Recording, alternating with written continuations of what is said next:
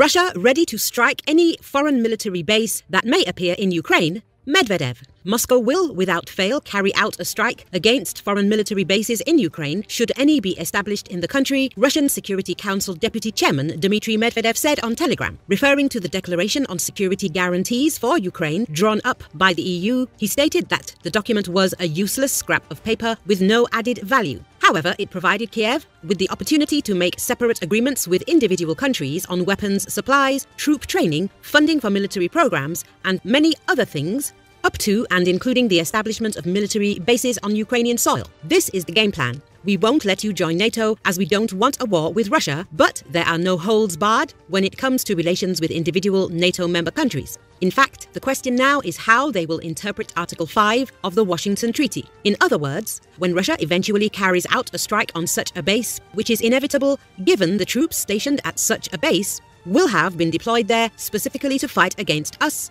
will the Allies acting together then be prepared to give a collective response to our country for the destruction of a base set up by an individual NATO member state? The politician asked rhetorically.